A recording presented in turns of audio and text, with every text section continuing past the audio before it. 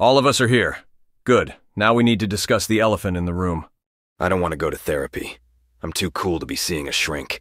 The only reason I'm doing this is because we're legally required to do it. Do you know how messed up in the head you need to be legally required to see a therapist? Well, when you escape a zombie-infested city, witness countless people die, and go through half the trauma we have, you'd really start to wonder why we haven't gone sooner. I am both physically and mentally perfect in every possible way. You literally almost committed genocide. I stand by my statement. Who would even be qualified to be our therapist? Actually, I am qualified. I could do it for everyone. Great. Miss Sunshine and Rainbows is going to pry into the deep and dark recesses of our sick and twisted minds. Everything is going to go perfectly fine. Who wants to go first? Nope. No thanks. I'll pass. I'd rather die. Another time. No way. Wesker. What? Why me? Because I said so. Let's go. God, I wish I were burning alive in a lake of lava right now. So are you comfortable? No. Want to tell me about your childhood? Nope. I feel like something is bothering you. What is it? I don't like people inside my head. Are we done yet? This is going to be a long day. So when do you think your life really took a turn for the worse? Are you serious? A lot has changed about you. What happened to make you this way? I lost count of how many times someone has tried to kill me with a chainsaw. I think that's where it started. So you must really love your brother. Sometimes I imagine shoving broken glass down his throat and then choking him out with barbed wire. I see your relationship is complicated. If he mentions Leon getting in my pants one more time, I'll... So would you say you like deceiving people? Maybe a little too much sometimes? Oh my, I would never. What on earth made you think that? Don't you think you're a little too obsessed with your sister's happiness? Nope. It's perfectly normal. Every brother's like that. So, how do you feel right now? Great talk. You're cured. All right, guys. I have to confess I have no idea how to treat you all. I think we need some professional help. Back to square one. Who could we find that can handle all of us? Hey, I might know one guy. Really? Who? Ethan Winters, psychologist and trauma expert? He may be only doing this temporarily, but I know the guy. He can help us out. What other option do we have? Let's meet this guy. Ethan, old buddy, how have you been? Chris, what the hell are you doing here? My friends and I need some help. Can you give us some of your time? I'm currently with one of my patients. Would you come back later? That's all right, dear. I was just on my way out. Who is this very tall woman? An old acquaintance of Ethan's.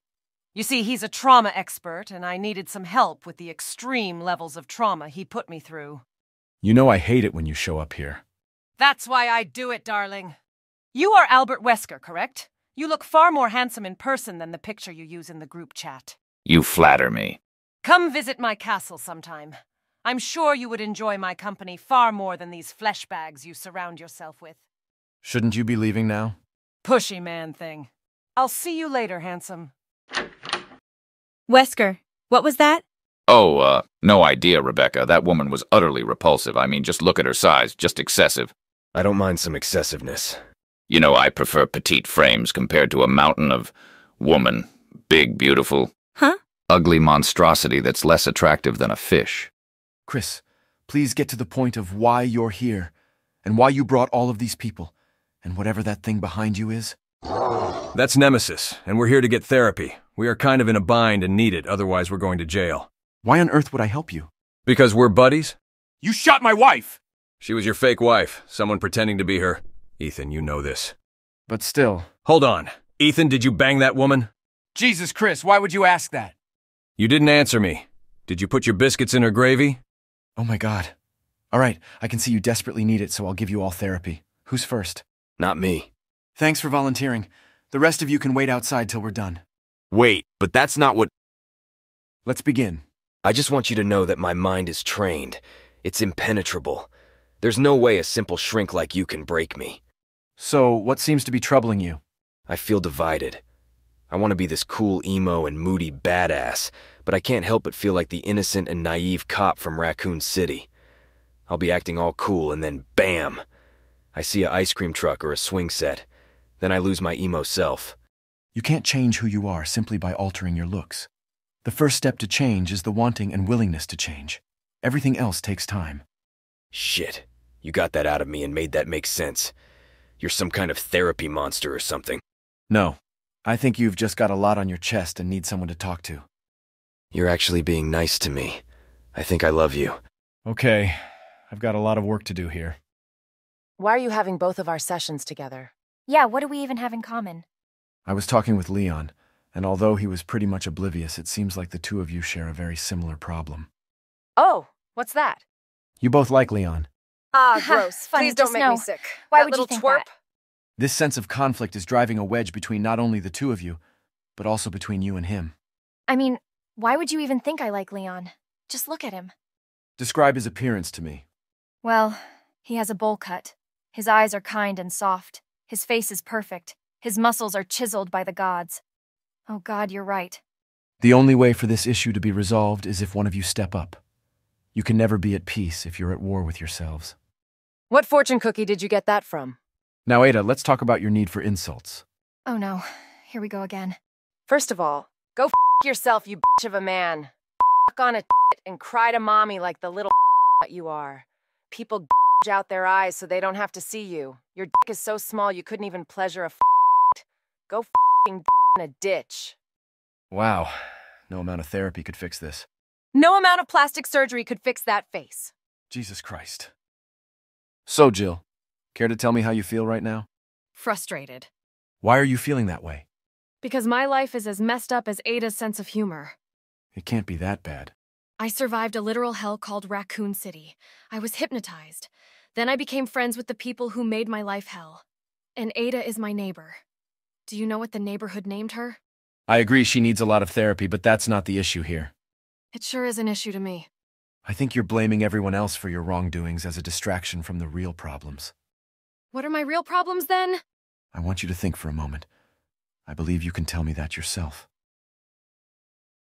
I think I didn't mind what I went through. It was rough, but I felt like the main character of my own story. Do you not feel like the character of your own story now? I guess I don't. Now I want you to think for a moment and tell me why that is. Because Chris treats me like a background character. Like anything I say doesn't even matter. Even when I tell him I like him. And that, I believe, is what's bothering you. Damn, you're good. That's what she... Never mind.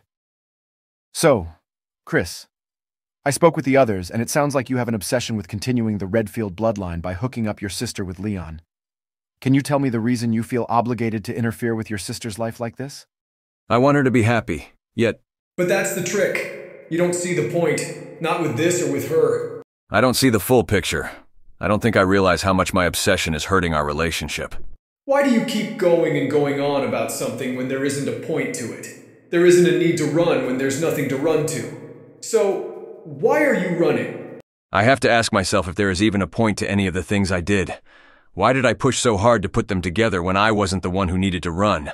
You can't force the ice to melt. If you do nothing, the ice will melt on its own. You just need patience. I shouldn't have interfered with her life like that in the first place. I just needed to be patient, and she would have found happiness by herself instead of me forcing it on her.